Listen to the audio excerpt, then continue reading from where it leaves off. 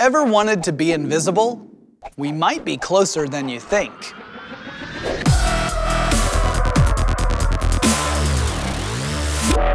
Alright, admit it, all of us at some point in our lives have wanted to be invisible, and this desire goes back a long way. Look at the Greek myth about Perseus, who used invisibility to defeat the monster Medusa.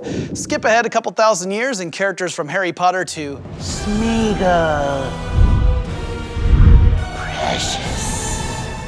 Have used invisibility in a very similar way, and it's not a big surprise. I mean, invisibility represents power and freedom and lack of accountability. But today, researchers, scientists, engineers, they're working on real, non-magical ways to make objects invisible. One approach is just to make the forward-facing side of you look like whatever happens to be behind you. In the wild, we see this with critters like the crazy octopus that have natural camouflage, which makes me think, hey, the CIA once experimented with making pigeons spies, but just imagine what would happen if you made an octopus a spy.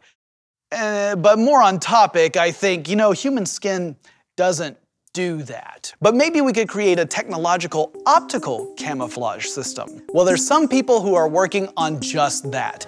They created a retro-reflective material. It kind of looks like a movie theater screen, so imagine you've got an entire outfit made of this stuff.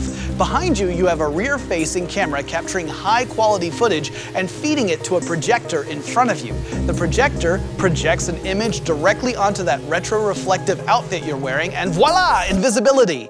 See, researchers have been playing with this, and it's pretty cool, but it has big drawbacks. The big one being that you have to carry a lot of stuff with you. Cameras, projectors, computers, even more if you want to cover more than just the one angle. So what if we looked at something else like metamaterials? Metamaterials are tiny artificial structures built in the lab. You don't find them in nature, and that's a good thing because you don't want to be bumping into an invisible cactus or an invisible bear. When light strikes a normal piece of matter, let's say a bear, or a bear with octopus arms, photons will strike that substance and scatter, and some of them will bounce back and hit photosensitive cells in your eyes, which sends information to your brain. That information might be, holy cow, there's a bear with octopus arms over there, and he looks really angry. So imagine you are there, 20 feet away. Octobear is right there, but fortunately, you're wearing your metamaterial cloaking device. Now, in this case, the light will hit the metamaterial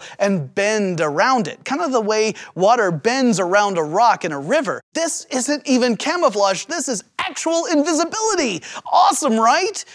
Okay, there are a couple of drawbacks. You knew this part was coming. For one thing, metamaterials really just work with microwave radiation, not visible light. The two are similar in a lot of ways, but visible light has a much shorter wavelength, and that makes it harder to manipulate. But this technology will still allow us to improve upon stuff we use today, like radio towers. We can make them invisible to each other, which would cut down on interference during transmissions. Or that optical camouflage device I talked about, you could turn that around and make a system that eliminates blind spots in vehicles. I've got a question for all of you. What instance of invisibility in fiction is your favorite? Let us know in the comments below. And make sure you hit like and subscribe to our channel, join all of my buddies, and hey, check out these videos over here. They're out of sight.